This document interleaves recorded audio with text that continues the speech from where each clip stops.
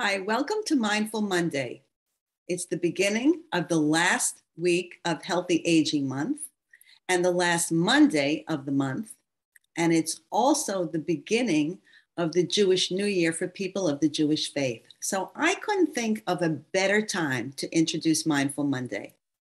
If we want to make any changes in our lives, changes that afford us a better sense of well-being, we can only do it if we're aware. And in order to be aware, we have to be mindful. The two go hand in hand. They're not mutually exclusive. So why do our minds need mindfulness? Research tells us that people who are mindful are generally happier. They report less anxiety, symptoms associated with depression, are less angry and slower to anger and have less stress. It also tells us that people who are more mindful experience increased longevity, vitality, and hope. You can say that mindfulness can kind of be considered like a healing practice. So in this case, you may wonder, are most people practicing mindfulness? And if not, why not? Sure, there are many apps out there, but it often takes more than downloading an app. It's important to understand the underlying foundations of the practice, and sometimes we need guidance and coaching to implement practices and strategies on a consistent basis. Mindfulness also involves focusing on the present moment and accepting acceptance for things as they are. Not so easy in our hectic lives. We're stressed, rushed, overwhelmed, and we tend to be more reactive than responsive. As Oprah has said, doing the best at this moment puts you in the best place for the next moment. So mindfulness will help you identify your ways of thinking that are helpful and unhelpful, and can help you respond with more compassion towards yourself and, of course, towards others, and respond in healthier ways to face life's challenges. So here's a mindful tip for today.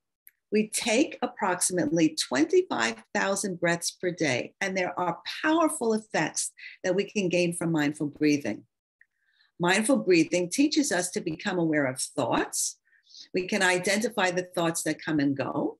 And when we're mindful of these thoughts, we can decide which ones we want to pay attention to, which ones are helpful, and the ones we want to let go because they're not helpful. And this is a powerful ingredient to well-being. So choose a time when you can grab time for yourself without distractions. Sit quietly in a place and position yourself where you feel most comfortable. Start by breathing in and out slowly. One breath cycle should take approximately 6 seconds. Breathe in through your nose and out through your mouth, letting the breath flow effortlessly in and out of your body. Let go of your thoughts and just concentrate on the breathing.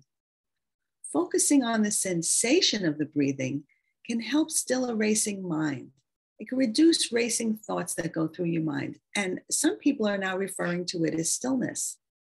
If you can do this for about 5 minutes, when finished, sit quietly for a moment. You should feel more relaxed. Take in the feeling that you're experiencing. Of course, please remember, if you have any discomfort, you should stop immediately, and also consult a medical or other professional if you have a personal history, experiences, or medical situations that might not be recommended for practicing any kind of mindful breathing or any kind of breathing technique. So that's the Mindful Monday tip for today. Breathe and relax. See you next time.